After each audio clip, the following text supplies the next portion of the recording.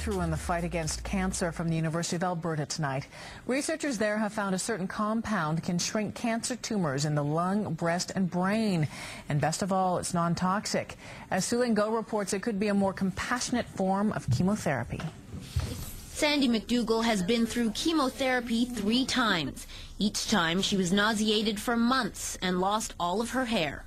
When you lose your hair, you first lose the hair on the top of your head, but then you lose your eyebrows, and the last to go are your eyelashes.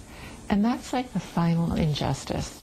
Rather than be bald in public, this breast, liver, and brain cancer survivor wore wigs. She believes chemotherapy is especially hard on women.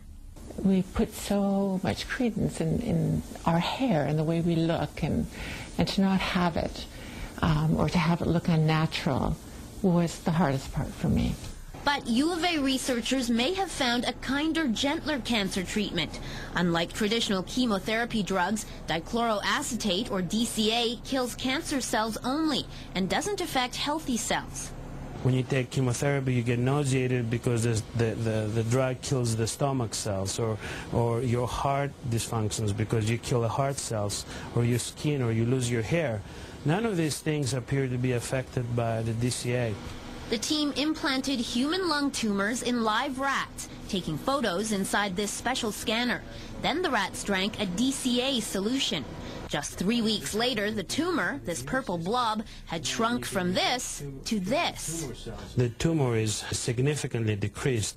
Decreased by up to 70%, with no negative side effects for the rat.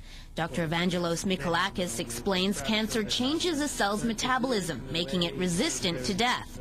By restoring normal energy production with DCA, the cancer cell can be killed and healthy cells untouched.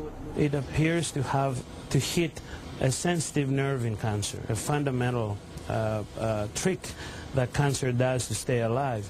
Sandy says chemotherapy without nausea and hair loss sounds almost too good to be true.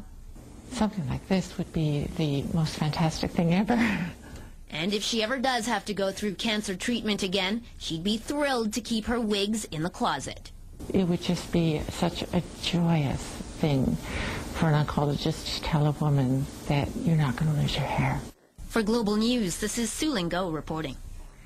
The drug has passed stage 1 trials, but researchers have yet to try it on cancer patients. They're now in the process of securing public funding, none from drug companies, so the drug can be available inexpensively, and they hope to start mass clinical trials within the next year.